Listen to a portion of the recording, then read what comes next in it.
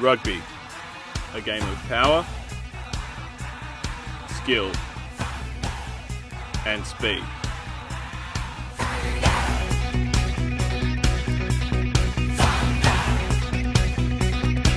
But it's not easy to earn a gold jersey. Australia's best have to start somewhere. For many, the journey starts here, at Sydney University Rugby Club. 100% this week. The oldest rugby club in Australia has achieved huge success.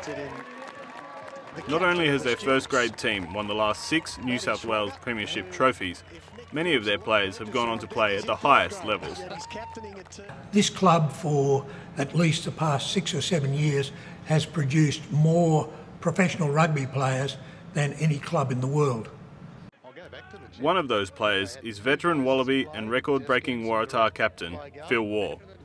Despite hanging up his boots as a professional player, Phil continues to play with the club that launched his career at the age of 19. With as much experience as I have, I think I've got a role to play in terms of bringing through young guys, and I'm hoping that there's a lot of young kids here who will go on and represent their state or even better their country. 5 uni players have been included in the Wallabies World Cup squad. Wonderful cameo appearances for the Wallabies this season. Barnes giving it to Deepan! Almost through mum. And 28 were contracted to Super Rugby teams this year. Geez, that's not a bad step for a beginner. And he's done well. I think for any young kid coming out of school and looking at playing at the highest level, I think it's a good experience for them to come along to University Football Club and train with guys who are playing for the Wallabies or are playing provincial levels. As with any champion sporting team, their triumphs are founded by the men off the field as much as on it. One of the key factors, of course, has been the fact that the club has focused on employing professional coaches, professional rugby coaches, and that has very largely been the basis of the club's success. Oh, Sammy!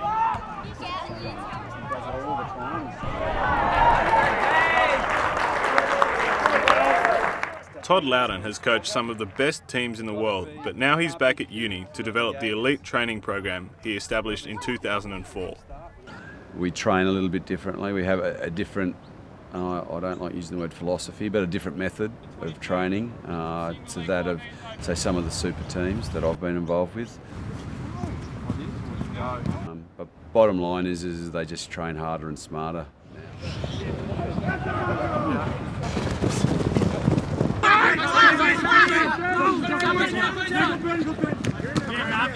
now.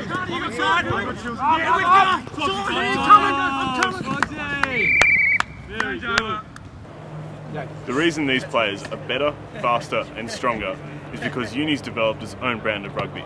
They call it physical imposition rugby. Fucking go to it. Yeah, props in. Let's go here. Crouch. Sit. Touch. Crouch. Pause. Engage.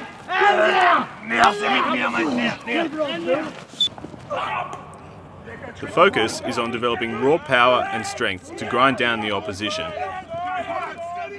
so that on game day, uni can outmuscle and outlast their rivals.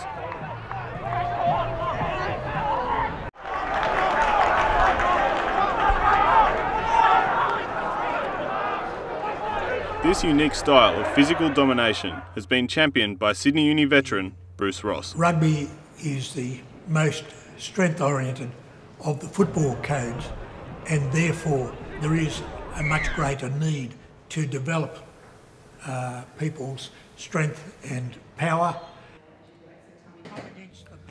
Bruce has taken uni's training methods one step further by inventing his own weights machines specifically for conditioning rugby players.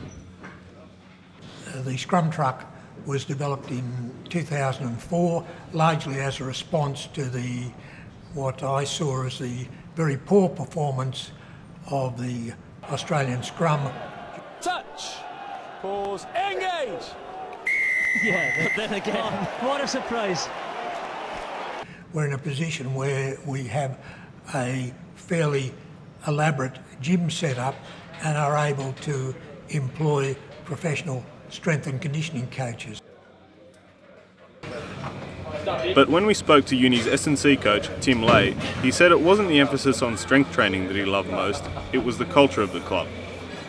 You know, the quality of guys here is pretty special. You know, we've got senior players that are willing to put in and are willing to bleed for the place, and it's infectious. One of these players is Waratah Tom Carter, whose family have been at the club for 17 years. And, you know, it's like a second home really. I guess I've played with my best friends here and met some really incredible people. And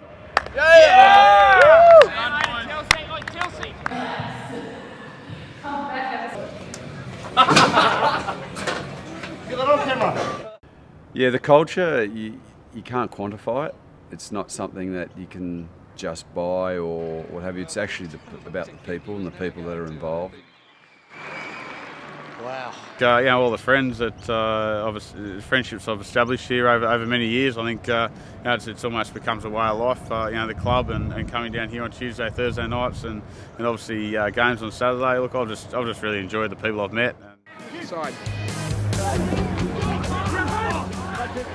More than the training, it's this less tangible quality to the club that's helped to produce a generation of elite rugby players.